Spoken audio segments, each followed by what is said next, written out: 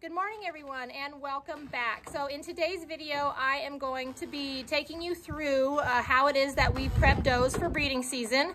Obviously the rest of our does have already had our breeding season protocol months ago, but we have one doe that we purchased late in the season. We've been holding her back on purpose to breed later for hopefully some late show season babies. But anyway, in this video, I talk about selenium and copper, and these are two. BOSE, I should say, has selenium and vitamin E. And the selenium and the copper that I talk about, they both can be toxic to goats if given in too large of a dose. And so I just wanted to put that out there. We have spent years working with different vets, researching, talking to different breeders, our own trial and error to find what works best for our farm. And these protocols that we've been using for a few years now, and we've been very successful with them and with our conception rates and the health of our goats. And so the reason that I come to you talking about selenium and copper first is because these can both be toxic. And so we're here in Nebraska.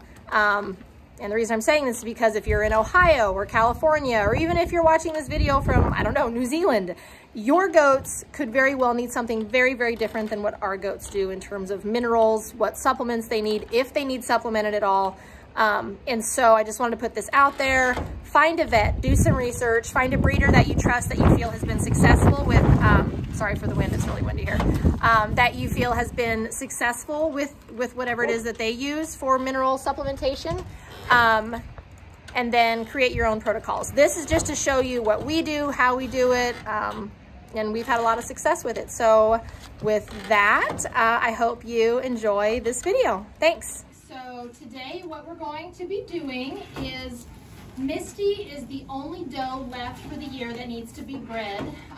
We bought her at the end of September, and we decided to kind of hold her off from the rest of the group in hopes to maybe get some late season show babies out of her. So we'll have to see what we can get. But I thought this could be a good time to kind of run you through what it is that we do for our breeding prep. We will be putting her in with one of our bucks. I think we're gonna put her in with Brett. Freak Show has the possibility to throw some really big babies, and Misty's a first timer, and I don't want anything bad to happen to Misty or her babies. So we'll probably end up putting her in with Brett. Brett has more average size babies, if you will. But so what we're gonna do is, this is how, whenever we work our goats through, whether it be individually or through the chute every 3 months, this is the sheet. I created this. It's nothing fancy, but it's just to keep track of what it is that we did, what it is we saw, if there was anything worth mentioning for that. Oh, I apologize for the wind. It's really crazy here today. But so anyway, what we're going to do today is I'm going to run through what we do for our does before breeding season to get them ready. Like I said, she's an oddity. Usually we do the whole herd, but she's the only one left, and so this will be a good little run through. So what we're going to do first is, here, let me get a little bit more organized. So what I'm going to do first is I'm going to check her Famacha. Now my card probably needs to be redone, but this is just a print off card that I laminated, and this shows what we're checking for. And so I'll set that, I'll put it in my mouth. Well, here. Okay, so what we're gonna do, the lighting is not the best in here right now to do this the way it should be done, but you put pressure on the top eyelid so that the bottom pops out, and I'm not gonna be able, you want to see that inner. So she has some pretty good pink, and it's not the smooth. Here, I'm gonna go. You want to follow me around this side? This side has a little bit better lighting. So we're gonna check her Famacha. What we're doing is we're checking to see if she's anemic and if she needs to be wormed. So it's that like second layer of skin, and based on the card, I'm actually gonna put her at like a 3. So she needs to be wormed today. Others maybe would call her safe. I would rather her just make sure that she gets entirely taken care of. And so what that means for us today, we try to use the lowest class of wormer possible. Our reasoning for that is we do not want to build resistance. Are you gonna be naughty? We don't want to build resistance in our herd, and so we are going to be using let's see here. We're going to be using Safeguard for goats. It's a dewormer. Again, this is the absolute lowest class of wormer that you can use, but we use the 2-wormer system. And so we are going to be using Dimectrin Gold. It's actually a horse wormer, but it has ivermectin and praziquantel in it. So we'll worm her with this, and we'll worm her with, and I just realized I don't think I brought enough syringes in. So we're going to double dip here. What do I do with this syringe? Do you want to touch base on the difference in wormers that we use based on if they're pregnant or not? Oh, so really the one rule of thumb that you follow with pregnant does, not that we're not careful as a whole with what wormers we use, but the one wormer, there it is, little booger. This syringe is too small, so we're going to have to do it a few times. Usually, before I answer that question, usually what we do is we weigh them. I don't have the scale in here today. I'm going to eyeball her at probably about a solid 130. I feel that's a good weight for her. But Valbazen is one wormer that I avoid at all costs during pregnancy.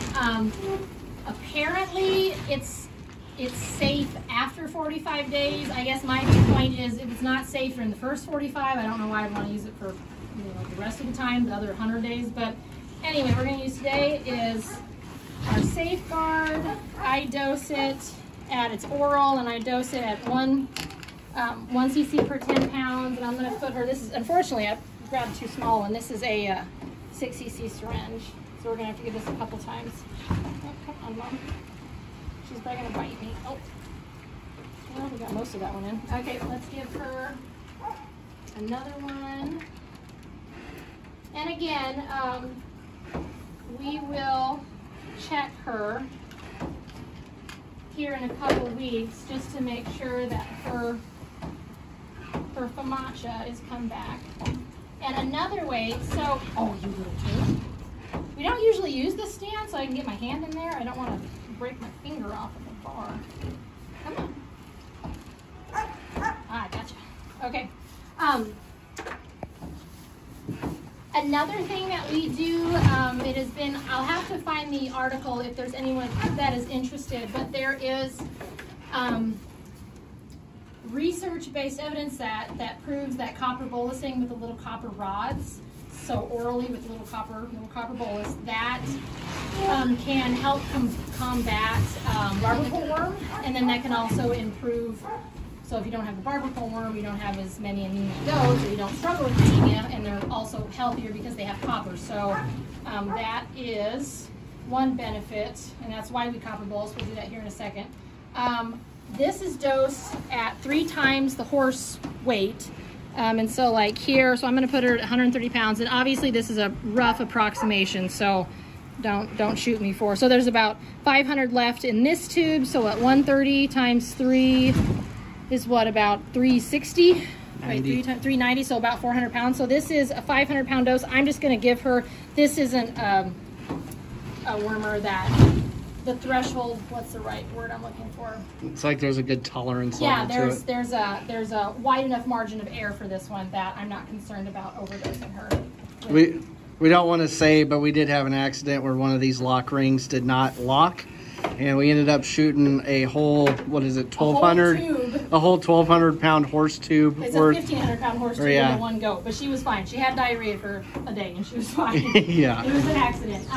Okay, so what we're going to do now is so we are in, and again, this is something that can be controversial. We live in an area that is selenium deficient, and so I dose my does about every 3 months-ish, 3 or 4 months, with BOSE. Now this is a prescription from the vet. The vet knows I'm using it. He gives it to me. I buy it from him. This is to ensure that they're getting the selenium that they need because we live in a deficient area. So I'm going to give it sub-Q in the fat here behind the elbow. Okay, just rub that in. All right, so we got her BOSE shot done. All right, sorry for the interruption. The kids came in and asked a question. So what we're going to do next after the BOSE shot is I give them, we orally dose with I have a brain fart. Copper boluses. And so everybody does this differently. If you were to look on any of like the Go pages on Facebook, if you were to Google it, they're going to tell you to like stick it in a banana or a fig Newton or something. That has never worked for me. I don't know if Boers just aren't good treat eaters or they're not good treat eaters for me. But so what we're going to do, this is how I've discovered to do it that works for us. It is not the easy way, and I'm not going to pretend for a second that it's the easy way. But what we do is we cut the top off of a, oh, I just dropped a bolus. We cut the top off a syringe, and then I squirt a little bit of Go-Gurt in the tube. And I suck it down. I'm going to set this down for a second.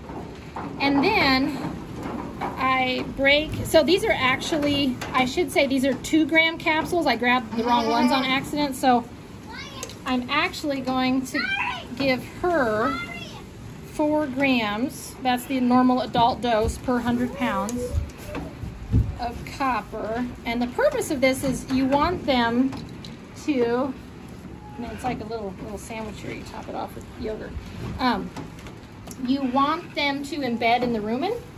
She's probably going to fight me on this. I know, you hate my guts right now. So we can get it in there. She's chewing on my fingers.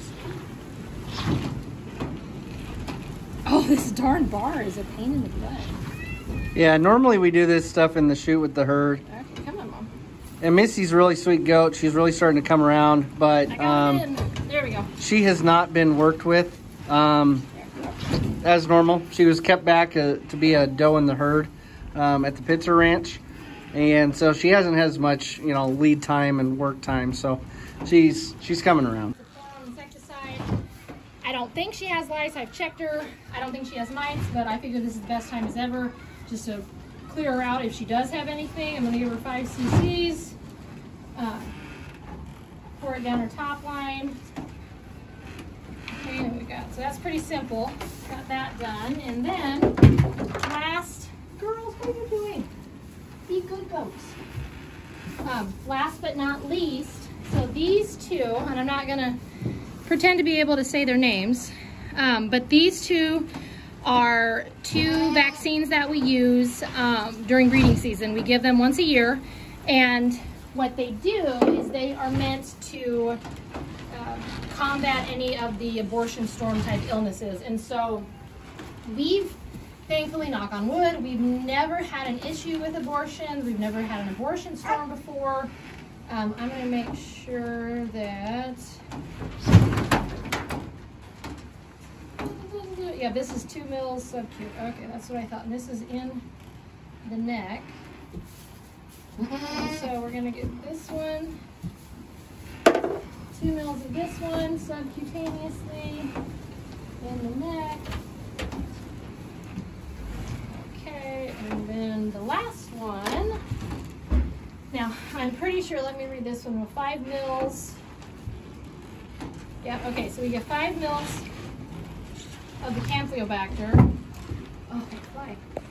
And this one, it says on here somewhere, I didn't have a chance to read it.